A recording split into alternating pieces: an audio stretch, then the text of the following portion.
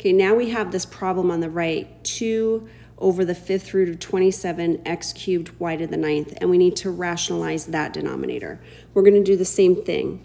Now, I use the 5th root again so that I can refer over here. I have an index of 5, so I'm going to need groups of 5 common factors. So the first thing I'm going to do is I'm going to rewrite this with that radicand factored out.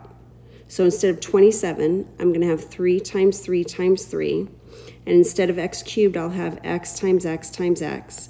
Instead of y to the 9th, I'll have 9 y's.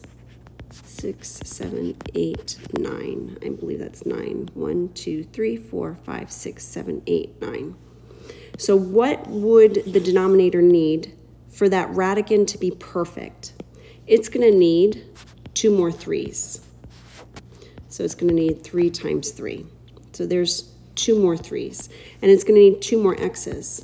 So it's x squared or x times x.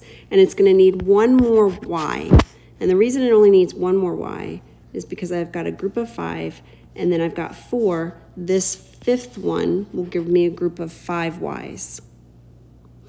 Now, if I multiply the denominator by the 5th root of 9x squared y, I need to multiply the denominator by the same thing as I'm multiplying the numerator by, so that I have, again, a factor of 1.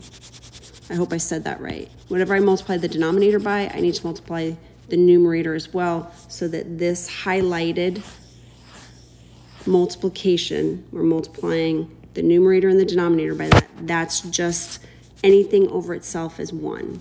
So this right here is a factor of 1.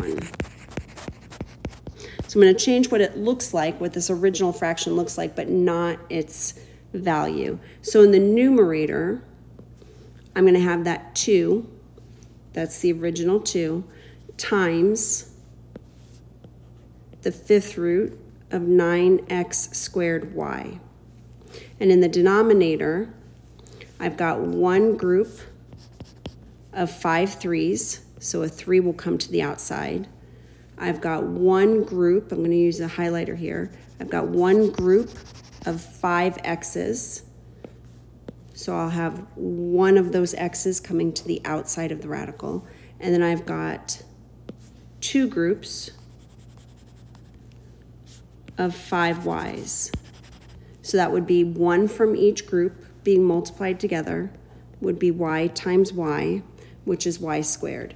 So we've got 2 times the 5th root of 9x squared y over 3xy squared.